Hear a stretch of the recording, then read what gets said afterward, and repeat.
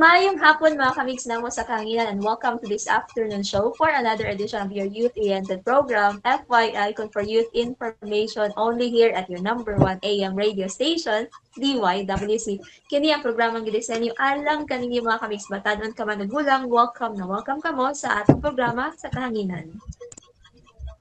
Alright, kumusta ang atong mga kamigs diha sa all over the province of Negros Oriental at mga kamigs usab sa Negros Occidental and all the kamigs nato diha sa island of Bohol, Siquijor, Apo Island, as well as atong mga kamigs diha sa Cebu and the northern part of Mindanao.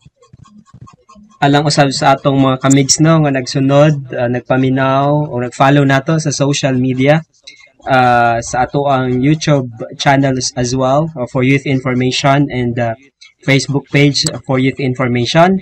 O live usab kita sa ato ang DYWC Radio Bandilyo as well as sa Field Products and the 105 Happy FM sa Basay. Yes. So mga kamigs, this is Kamigs Chyxz with Kamigs friend and Kamigs Venz and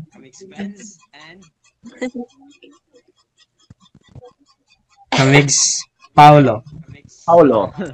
Naragamit sa kari ka. Sa atong programa FYI con for youth information.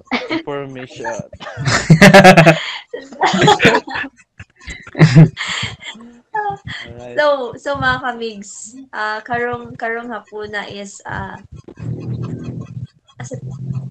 tawagan ni bro. Because nagkataas ang cases no sa atong province and sa mga lain-lain ng mga municipalities and cities within our province no. So ang ato ang episode for today is virtual. Yes, nindot kay pagpangapin ni Kamigs Paulo sa likod diya sa atubangan sa sana Bohol Banaso Mountain, Bohol. Nya ang iyang kape, iyang kinabutan sa ilalom. Ramdam ko yung kahirapan sa kalisod dyan. Para masaguan.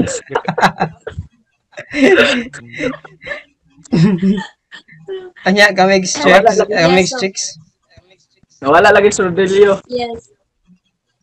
Ingon siya, dili ra siya mo appeal kay siesta time na mo. Nagpahuway.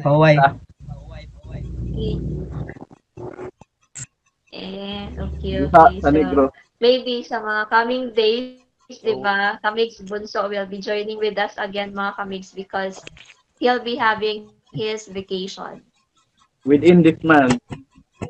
Yeah, so yes, sooner or later, you'll hear Kamigs Bunso again with us. So, I think familiar mo ni Kamigs Pao, si Kuya Pao, na kauban o karon na Kamigs because he was our guest sa atong episode last Saturday. Yeah. Yes. Yeah. Karon guest gihapon or katong naputol no nga kuan na episode last. Yes. So, actually, last May 23, di ba mga Kamigs, you conducted, you know, a recollection sa mga kabatan-unan, di ba, sa Sambuanguita. Can you share kung gaunsa mo, inyong experience, how was it? Si Kamigs Paulo mo daghay ka-share na, Kamigs Chyxz. Because, you know, our program is FYI. It's for youth information and, you know. Murag ako makaika-share mga Kamigs, murag nindot kayo imong gihatag sa ako ang assignment na direct sa spot dito. It was an ambush. It was an ambush by the group. Yeah. Kaya ko umatur ako dito para maminaw. Mulaag. Matik na. Ikaw mulaag ra. Tingala ko kay giingnan man ko dayon na muhatag ko na ko ugtok. Tingala na. Hello, kay kalibutan ane. So, karon giambos na pugka na mo. Atong gagama-gama na lang ko ato. Anad naman nag-ambush si kuan si Kamigs Paulo. Motong nahimong rekole-kole.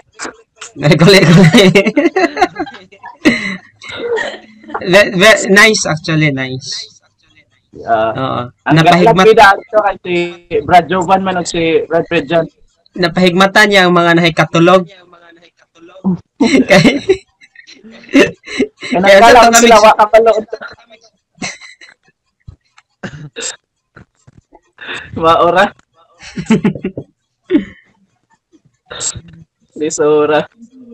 So, ikaw, Kamigs friend, kumusta yung experience? Sige na makag-smile. Wala ra nalingaw ra ko sa tong gibuhat ron. Kami gahatag og kalingawan nito. Sadya man dito tungod ni kuan ni Brother Pau nasadya ang amo ang kuan dito. Inyo man kong gisugdan. Inyo man gisugdan. Una nakalipad mo. Coffee. Nakaka ko mga Kamigs. Oo, napaka. Asa Asam na di kanya Ay, teleport. kay gatutut ako signal. Tut. Malingaw ra po na siya. Karon po So, ambot na Yes, ko so- karon. Nawalay kalibutan. Oh.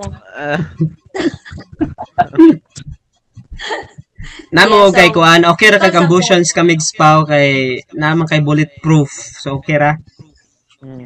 Una nakalipad mo. Daga na magtama. Daga na kigo. Always ready. Flyer Okay. ba ko, Kamigs? Venz? Yes. Loud and clear. Oh, Very clear. Sige, ingar ako if nawala na ko ha kay gatutot gyud ang connection. Kasi kayo tut. Ingon lagi ko nagkakagod dira. Yes. So, karon mga Kamigs, actually, we will be talking about kalibutan. Joke na, wala may kalibutan si Kamigs. Lipay Kamigs kalibutan. Wala man siya kalibutan. So, atong storyahan ron ang kalibutan. Yes, because for today's episode, mga Kamigs, we will be talking about the recent survey conducted by BTS. Ang BTS, dili na katong sa K-pop ha. BTS. BTS to siya. Kaning BTS it stands for Veritas Truth Survey. So, there was a survey conducted last April 25. BTS. Yeah, V as in Veritas. Yeah. VTS, Veritas Truth Lain Survey. ako minumdungan na So, ng they were letter ng V oy. Ah, Katawas Kamigs Paulo. Katawa ko Kamigs Paulo. nawala na ako.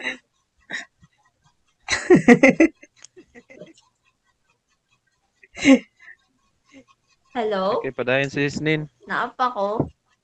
Yeah.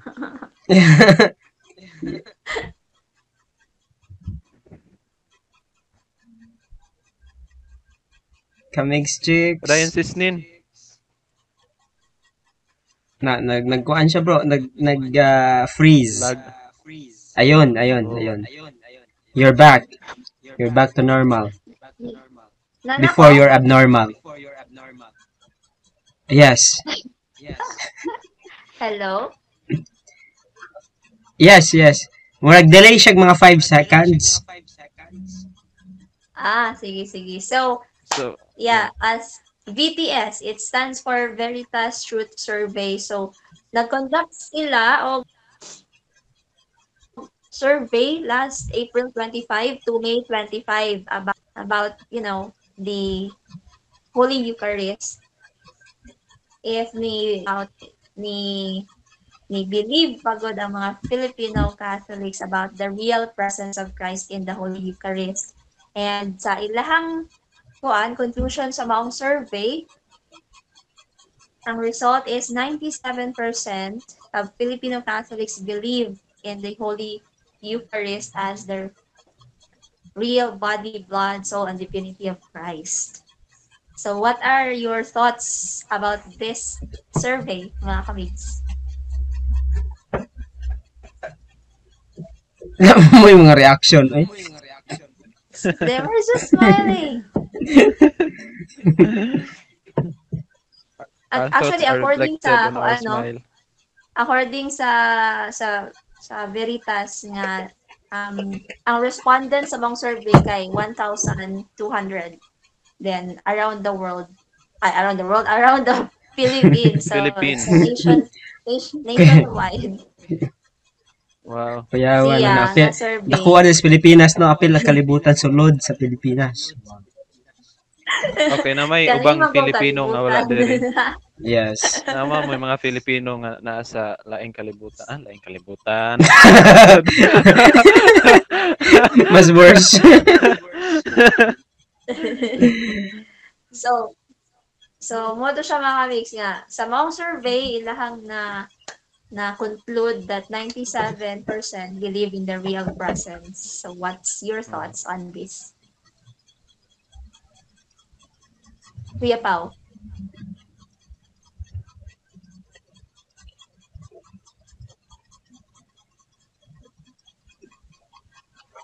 Walay audio si Kamigs Pao. Kuya Pao? Wala audio si No, walay Makay audio. audio Kamigs pa.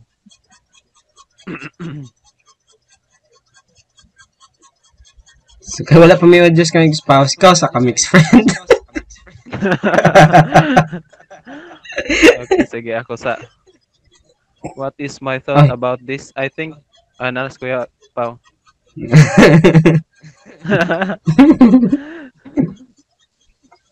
Kuya Pao, wala gyapon kay audio.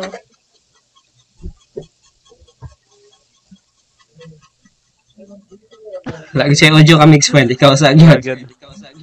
Sige ako sa So, para nako is dili siya as Filipino no, dili siya surprising since nakita man po nato sa atong kaugalingon nga community nga mostly good sa ato ang mga kaigsuonan nga Katoliko diri sa Pilipinas is nagtuo gyud sa kung unsay panudlo sa simbahan dili lang kay sa about sa Eucharistia, the real presence of Christ in the Holy Eucharist, but I think in every teachings of the church, mostly sa ato ang mga Katoliko.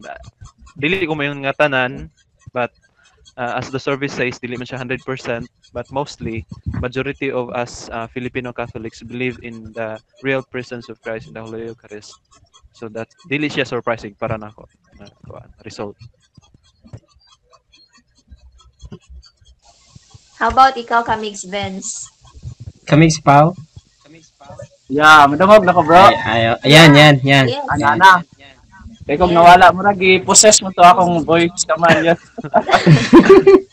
So, based sa survey na gihatag ninyo, Kamigs, so I will give the about nganong pila 97 tong mga ni-believe sa real presence, deny 3%, so to say na wala ni believe out of 100%.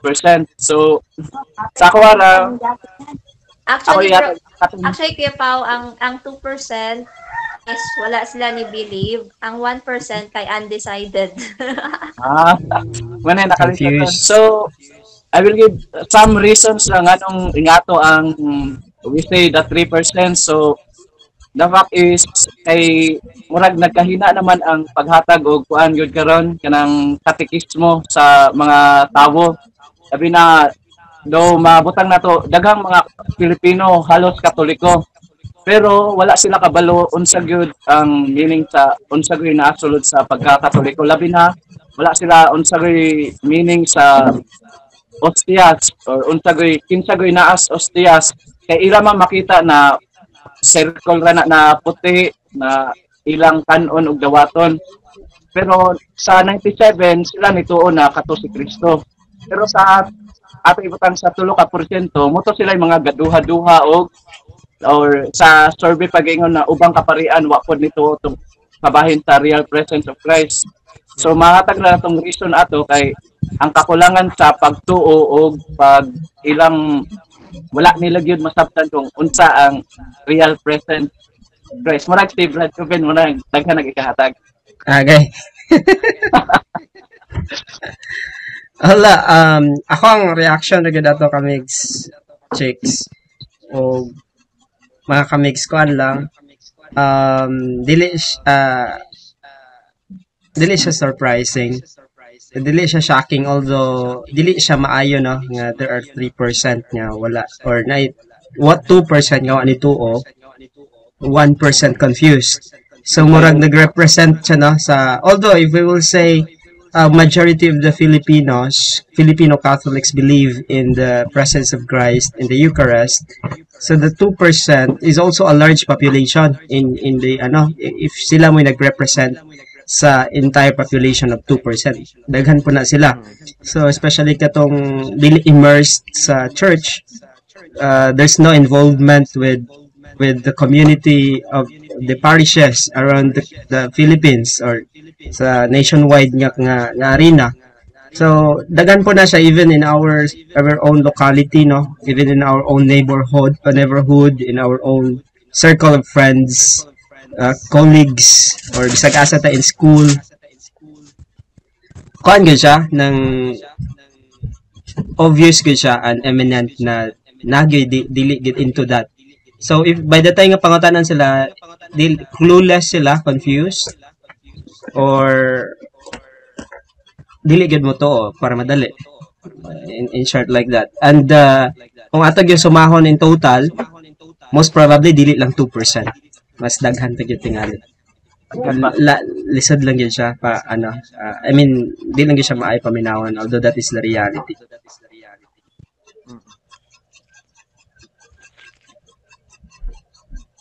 Moto Kamigs. Ikaw Kamigs Chyxz. Hello, madunggan na ako mga Kamigs. Yeah. Yes. Sumobra. Go on. You are dungogable.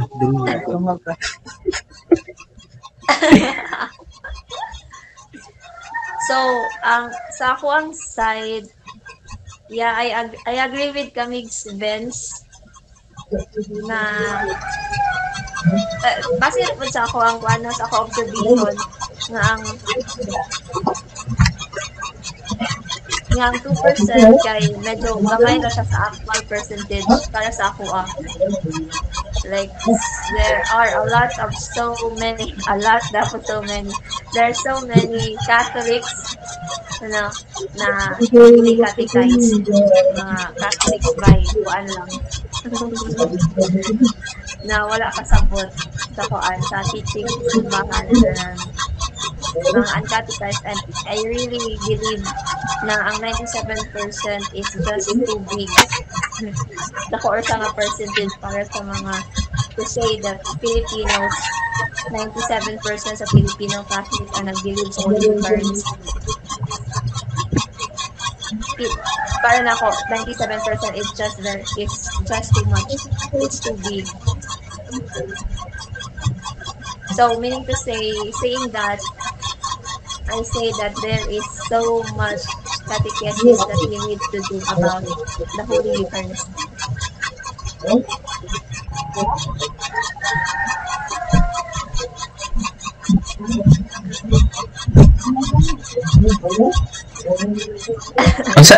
Unsa din ni siya ang kuan? Unsa din ni siya ang word niya Eucharist di ay Kamigs Pao? Yeah, since Kuya Pao is a seminarian, so let's actually Kamigs Venz is also a seminarian before. Yes, before. X-Men. Yeah, X-Men. So Kuan what nila. is Holy Eucharist? This is our topic naman lang karon. So this is also one way for us to educate our fellow listeners, viewers.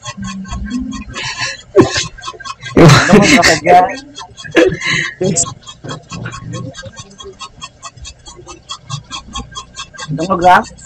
Yes. Yun. So, murag ako madunggan dali mura magnaay ga bike. So, sa pangutana na Yes. what is Holy Eucharist? So, gipasa man sa ako ani Brad Joven. Do kabalo. So, I will give you kani siya sa word na Eucharistia. So, kung ikuan na to ang iyo means good. So Greek word na siya na meaning kay good of charis is good gift, charisma. So gift. So Eucharist means good gift. Pero sa ato ang meaning na gimo ni siyang thanksgiving ang Eucharistia.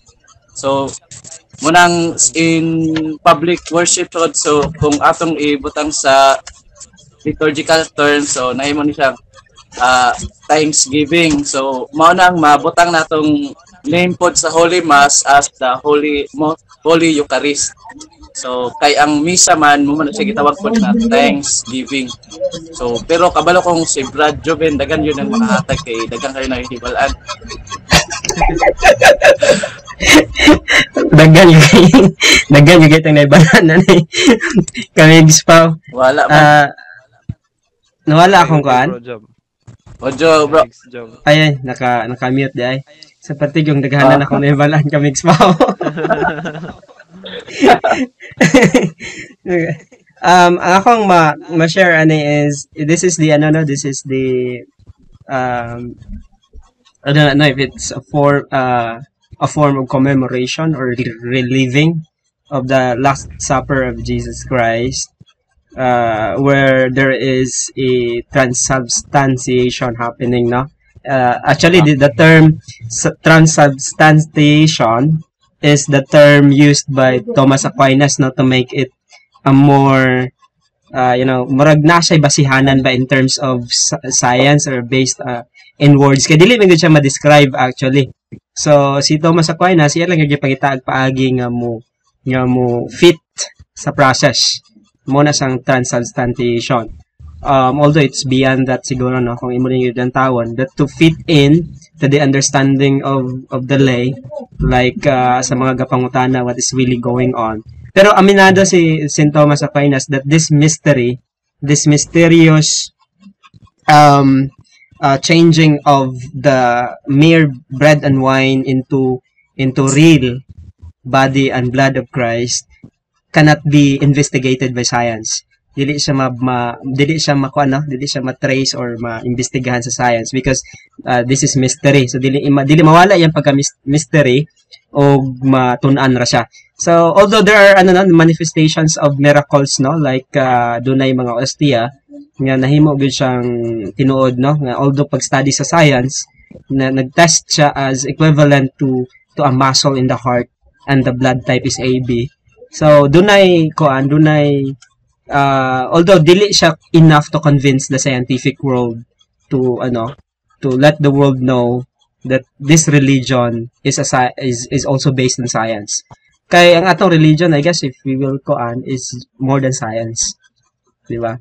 So it's also the Holy Communion no as in addition to to what Kamigs Pao said. So mo na siya nga this is the very summit no of our faith, this Holy Eucharist. So ato ni siyang tangtangon then we will crumble. We will crumble if ato ni siya tangtangon and most likely our faith is nonsense. Kung mawala ni siya. Kamigs friend. Ikaw Kamigs friend. Unsa may ako ang madugang ato. Unsay pangutana Kamigs 6? Pagka ikaw, isip mo sa kalay ko, what is Holy Eucharist? What is the Holy Eucharist? I think as someone nga wala nakasulod sa seminaryo. Musulod pa lang. Sige, kani. Ha? Sige. Personal experience is that although I have no background in philosophy or theology, but personally kana bitong naa siya mahimo siya nimong source of comfort, mahimo siyang source of kanang something else nga other than your physical normal experiences in life, kanang amidst bitaw sa mga sa mga kabisi sa pang-adlaw-adlaw nga buluhaton, at once makasimba ka murag ma-refresh imuhang una-una, ma-refresh imuhang perspective, no, nadyo something nga dili ma-explain ang mahitabo sa diha sa misa nga lawans nga imuhang mahatagag full attention ang maong celebration, ang imuhang attention na diha gyud. Meaning to say, wala ra ka diha tungod sa mga barkada nimo or nadala ra ka sa imuhang pamilya or magpapa, but you are there because you have sensed something significant about the celebration, nga naka-sense ka og kanang belongingness sa celebration.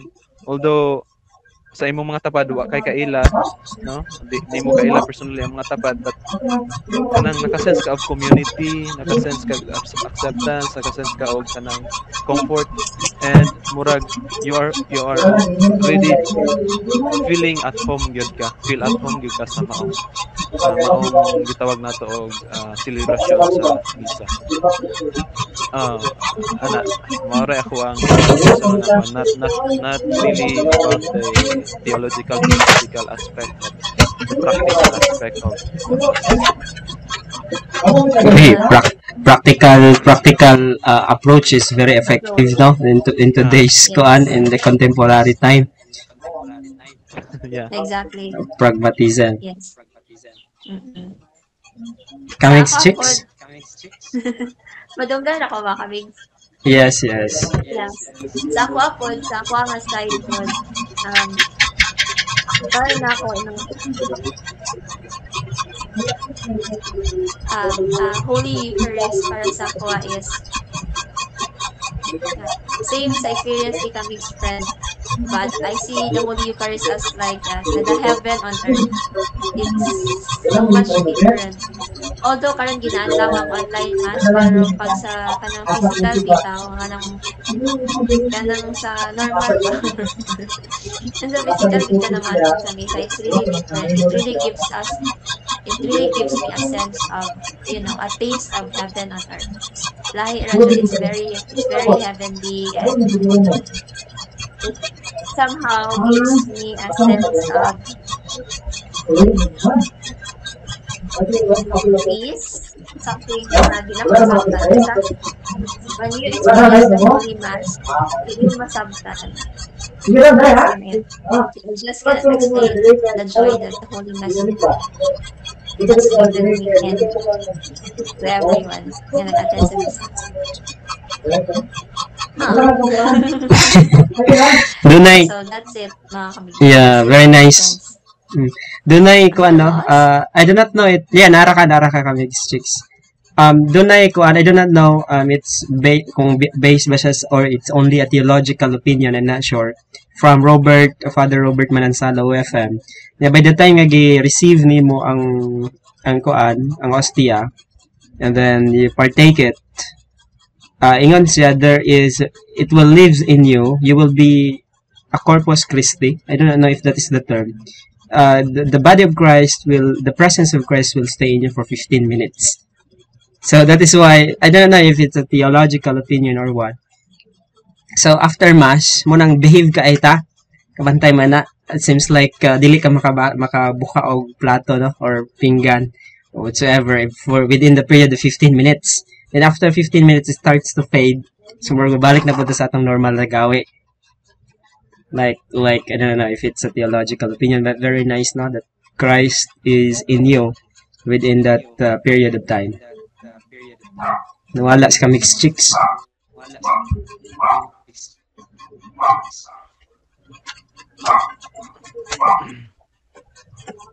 wow, nice kay ito siya Kamigs, Venz.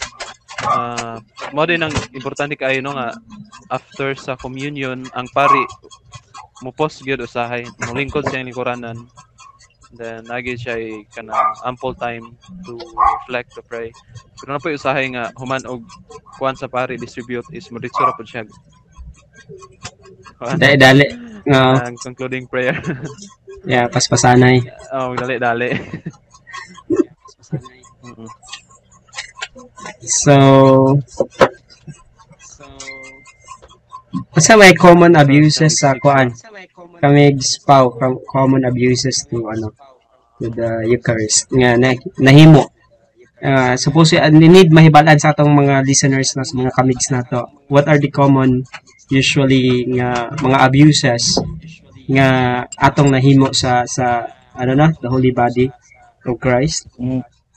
Like para ma-aware sila nga they should stop doing that or like such. Yeah.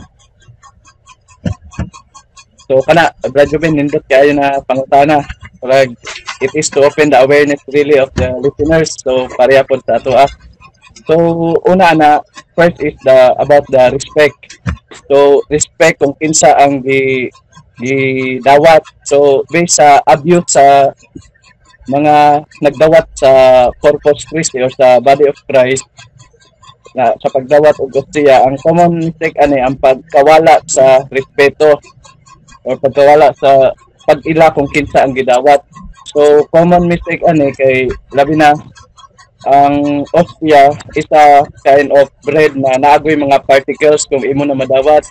So karon ang mga abuse ra bisag kanang particles sa ostia gikuan ya po na gi-consider ya po na katibuk-an ni Kristo bisag unsa na kagamay na particles sa ostia.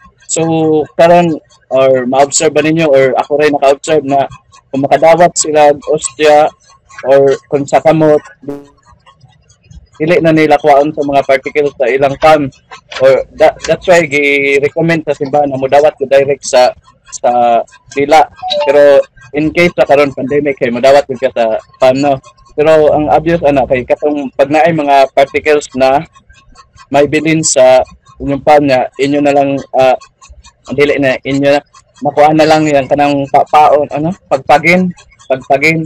pagpagon na lang na kalimutan na lang ng mga particles basig ilang gihunahon na abog na lang na.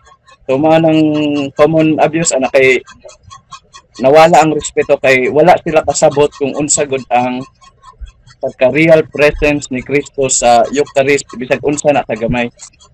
So mo to ako matag ang respect sa pagtukin sa ang gidawat. Yes, that is common kayo Kamigs pa. Dili na tagdo no. So lang trapo na lang sa nina or as mga particles. Kamigs mga fragments. Sagasa na lang. Kamigs regarding Kamigs Venz bitaw na nagsunod bitaw og podcast about Padre Pio.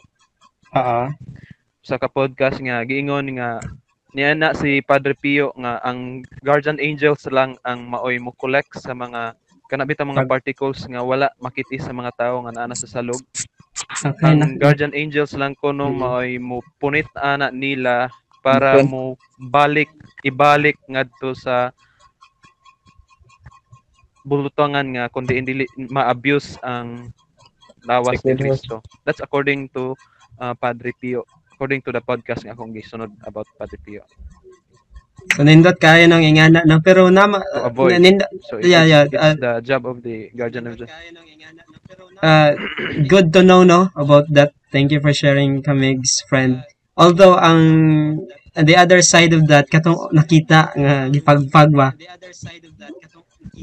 kanang nakita nimo sa imong kamot gituyo gyud. That is I do not know what kind of is that, sacrilege ba or whatsoever. Ang the other abuses is ang sa part sa mga lay ministers okay, common magina siya. Diha sa may diha sa may sakristi, sa katedral, ka-serve ng ko diha. Siguro kay sunod-sunod ang misa day after na magpakalawat. Amang ibutang tong amo ang mga sobra dito sa table sa Eucharist, sa sakristi nga intended for the katong gipamutangan mga tawag nalimot ko sa term vessels anya pagbutang namo dito siyempre nakatungtong siya sa corporal tong lagpad nga corporal para mausa ra gihimos kinsay maulahi ang ending Kamigs I don't know kung sakto ba niya kung ipanulti or makadawat pa ni And may for the awareness lang, no? Sa mga sakristan diha, sa mga readers diha, lectors diha, mga lay ministers, agi-agian naman nila without bowing to it. Sulod gawas diha sa Kriste. Then, agi-agian na as if walay tao nga naa diha without knowing, believe magkahamon that Jesus Christ is in there. Di ba? It's also in a open tabernacle. Wala siya tabernakulo, pero naa siya sa gawas. Inugbalik pa lang sa tabernacle. So, Jesus is there. So, kung ato lang na siyang labay-labayan, without bowing to it, so it's also showing of no reverence, at least the smallest reverence at all. And then, doon na po yung mga practices na kanang dili ka pangalawat diha sa may during sa period sa pagpangalawat. Mo adto dito sa Kriste mo tuyo. Dito mga yung sa minister. Kabantay po mo ana, di ba? Kanang dili ka mo follow dito sa proceedings sa mass, sa order sa mass. Kanang mo excuse man nimo kugalingon. Mutuyok ka dito sa Kriste. Kaya na may pultahan dito sa may shortcut sa likod. Dito ka mangayo. So I don't know, it's a very obvious nga pa ako no na-observe no kay bisag asa kung makaserve mabantayan yung ginanako. Then kanag yung reverence gud sa gud sa vessels nga naapay ko anyo panahipos without bowing to it. I do not know. Kamo na lang ko na. Yung Chyxz.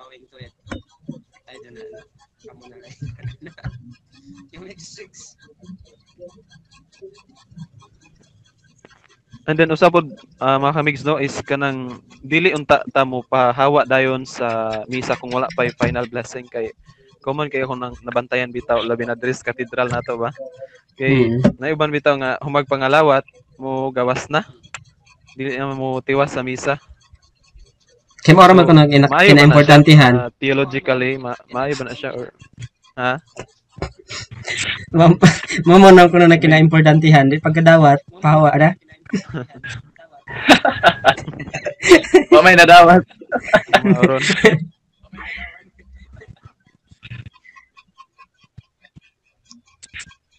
Gadali sa mga palaliton o mga transaction.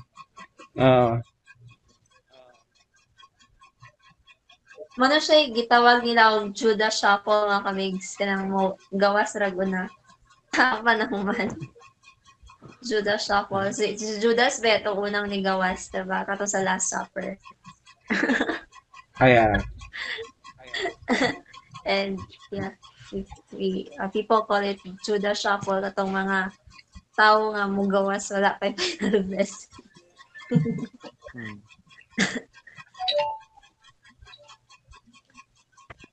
Sorry, kinawala ko makamig kay, you know, the connection in the bukid is so very, very slow and very weak, very poor. Pareha lang ta.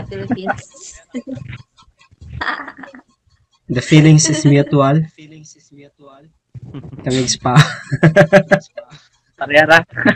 Pareha ra.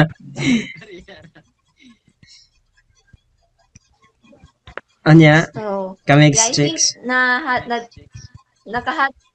I think nakahatag naman ng mga inputs, ng mga personal inputs, theological, philosophical, and, you know, practical approach about the Holy Eucharist, no? So, I think that is enough for today's episode, mga kamigs. What you think? Do you have any parting statement? Yes, naanes Kamigs pa. Sa parting statements. Bago mag-end. Yeah. So, karon kay gahisgot man ta sa Eucharist. So, as a parting message, so better to practice what the mga kamigs gi-share nila. So, labi na gihisgot ni Kamigs Joven about the reverence. Kung reverence sa Eucharist, kung kinsa gatag labi na sa pagbow. So, sa parting message, better to practice what is good that was shared by the mga kamigs. So sa mga listeners, so better to practice the reverence. Practice so bisag ginagmay kay kung ginagmay mo dako ra man gyapon na. So reverence to what you receive. Sabi na sa gihisgot niya na mobaw ta sa atubangan ni Kristo. Bisag kanang sa nidawat sa hostya, mobaw ra gyapon ka.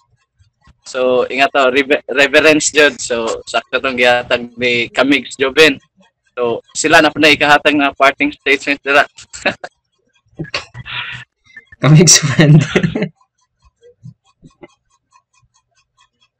So, uh,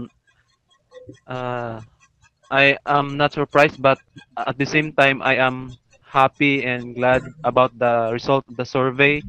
Nga daghan gyud no prebuyag compared to the other western countries nga gitawag og maoy cradle sa Catholicism, maoy gitawag og major Catholic countries nga murag I think 50% or less na lang ang ni-believe about the presence of Christ. But kita mga Pilipino, despite sa history sa simbahan nga mga pagsulod diri is murag na digid siya ingon nga pleasant nga history no kay naaman siya kauban nga lahi nga colonization nga mga abuses, but despite that fact um, ang mga Pilipino is wala na discourage sa mga trivial nga mga lumalabay lang nga mga negativities, but ni focus ta nga mga Pinoy diha sa unsay positive outlook sa pag-abot sa pagtuong Katoliko diri sa ato ang nasod. So amazing lang kaayo, not surprising but very amazing kaayo, by the grace of God po na siya mga kamigs. Anya ang ako lang ikadugang kay Thanks, Venz. when it was posted no by the Manila Bulletin, majority of the reactors are laughing.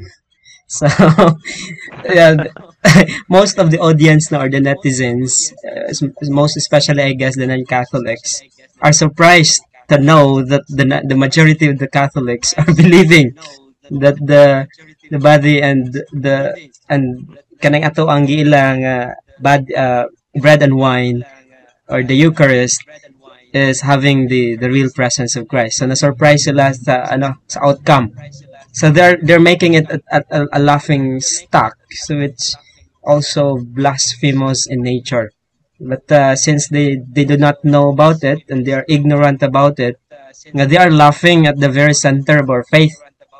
They are making the Eucharist a ridicule. So something so much evangelization is needed. Kumbaga, a call for a new mission. Like there should be a new revolutionary saints to come to make ripples of changes and conversion. So this really touched me. Something like there's a need of that. So that's up to us, ug sa atong mga listeners as well, to make it serious, or to treat it serious, especially in this emerging liberal ideas that divert our minds into what is temporary and transient. So na-divert ang atong mind and heart into what is worldly, and the allurement of this I don't know temporary things, and we move ourselves from what is necessary and what is essential. So moro to mga kamigs, do not forget that the Holy Eucharist is the life of this faith that we accepted, and a blessing that we receive from our colonizers, a blessing in disguise. Yes, so sa ako po mga kamigs, talking about reverence, no? So during consecration, I hope everyone, if you can, let us kneel during consecration, because it is at that very moment that the transubstantiation happens. The change in the substance of the bread and wine into the Kumusta ang real body pronunciation and sa blood. sa transubstantiation? Palisod-lisod ng Thomas Aquinas. Yes. So, ano siya kami, if you can and if you are able, kneel. Show the greatest reverence to Christ, because that is Christ. If we Catholics really, 97%, no, if we really do believe that that is really Christ, then we must give the highest reverence that we can give to him. Di ba, more respect magaita sa atong ginikanan, sa mga maestra, maestro nato, mga head sa work, mga bossing na sa president sa Philippines, more respect magaling ta. How much more? Hello. Yes, that is Christ. Mga Kamigs. Yeah, Laan. so we must, with all due respect, let us show the greatest respect that we can give to Christ in the Holy Eucharist. Yeah. And last thing mga Yeah. Kamigs no, before Madungog pa ba malimtan, ako mga Kamigs? Yes, yes. before malimtan mga Kamigs no, importante kayo ang kanang disposition nato before ta mo receive sa lawas ug dugo ni Kristo diya sa misa. So mao nang naagid tayo gitawag nato og kumpisal. They go hand in hand, you know. They go together, the Eucharist and the confession.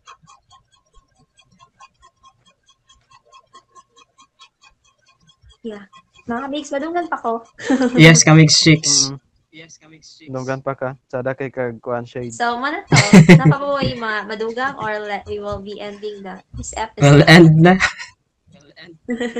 So mga Kamigs, din nila lang natapos ang wasana sab kahugna ng atong programa sa kahanginan. Don't forget to like, comment, subscribe, and hit the bell button of our YouTube and Facebook page for youth information. Sa ngalan na lang sa itong halangdong abismo sa Diocese of Dumaguete, Most Reverend Lolito B. Cortez, sa Station Manager sa DYWC Radio Bandilio, Reverend Father Ramonito Maata, sa DYWC Happy FM, Sir Elmer Lugatiman, as ng staff and technicians on board.